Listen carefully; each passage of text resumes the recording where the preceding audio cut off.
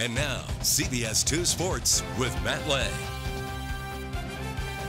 5 years ago, if someone mentioned the possibility of Fred Hoiberg coaching college basketball on the west side of the Missouri River, they'd probably receive a lifetime ban from Hilton Coliseum. They're soft. They hate each other. They're just not the team that we thought they were. Floyd of Rosedale has been spending his summers in Iowa City for 13 of the last 17 seasons. You can find Bush Guy all over social media. And Zach, I gotta say, they're doing a pretty good job. We are here with coaches Friday. We're gonna talk a little college hoops. We want to be a championship caliber football team. We're not changing the game plan. Let's remember last year in the playoffs, Cedar Falls ultimately ended Cedar Rapids Prairie's season. That was a smooth shot. Reminds me of myself back in the day. Really? That lefty stroke. Every time I got off the bench in the last 2 minutes of the game, I was just... I think we're gonna go look for that on YouTube now.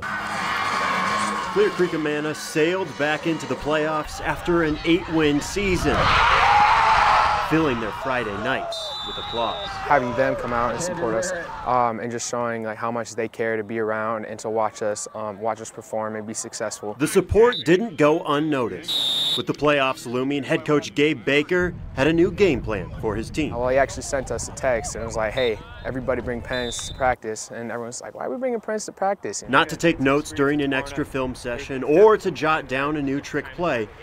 They were to write a compliment. Teachers give those out about once or twice every quarter to students.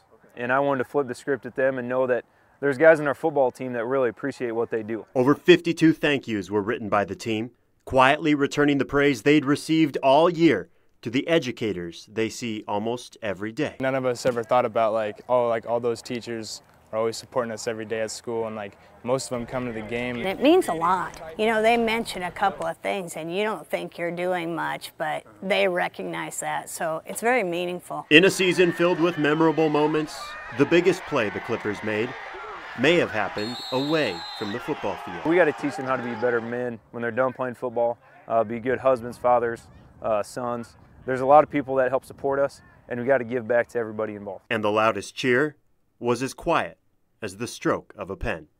In Tiffin, Matt Lange, CBS 2 Sports. 5 Hawkeyes played their way into the MLB draft last season, but the winning spirit they had still remains in Iowa City. Over the last 3 years, I've met some great guys, been on some great teams, championship teams, but this team right here is probably the most special I've been on just from a chemistry standpoint. In fact, Rick Heller's cupboard of talent is far from barren. I don't know that there's a guy that's going to hit 15 or 20 home runs in that group, but I think we have a much more consistent lineup than even what we had last season. 3 Hawkeyes sit on the draft boards for 2019. 2 coaches accepted positions with the Yankees, and 1 guy already on the minds of the MLB for 2020.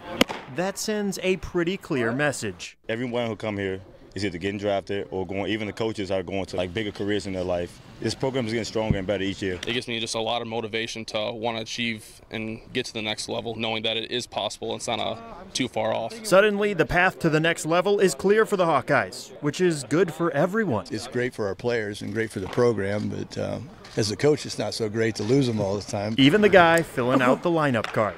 In Iowa City, Matt Lange, CBS 2 Sports. There were 2 players that had been finding themselves on mock draft boards all year long for Iowa State.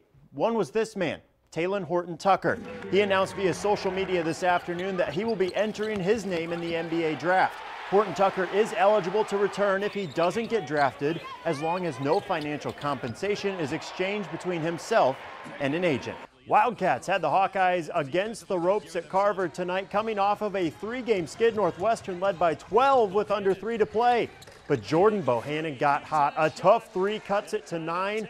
The Wildcats were starting to sweat. Under 90 to play now. Hawks down 8. J-Bo again.